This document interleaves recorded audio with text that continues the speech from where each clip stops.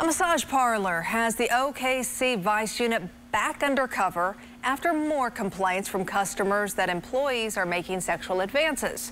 News 9's Felice Romero has been following the story and has the latest on this recent complaint.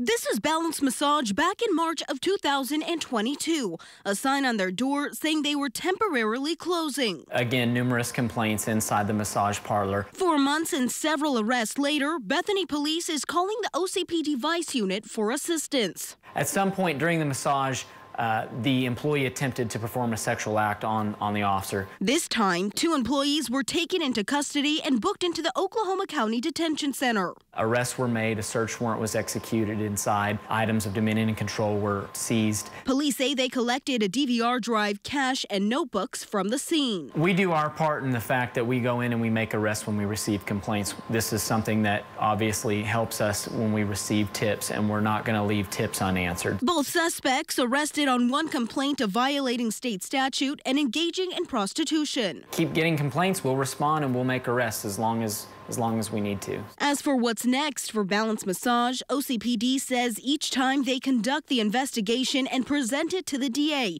but they don't have the power to shut down the business. If there's a problem, we go in, we make arrests, we see where it goes from there. For the time being, Balance Massage remains open. Felice Romero, Oklahoma's Own, News 9.